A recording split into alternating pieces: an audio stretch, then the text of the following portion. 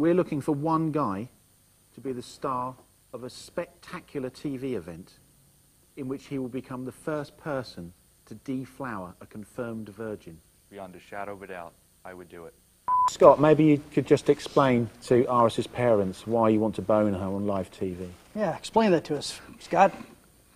Well, I'm sure as along with your daughter is a definite element of being famous. Yes, Scott, put their minds to rest and tell them about the positions that you'll be doing.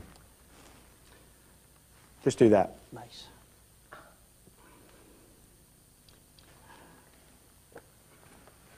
I'd be very sensual, I'd be very Scott, sweet, don't, very kind. don't mess around. What positions are you going to do with their daughter on TV?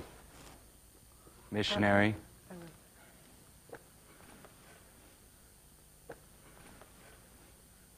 Possibly sideways.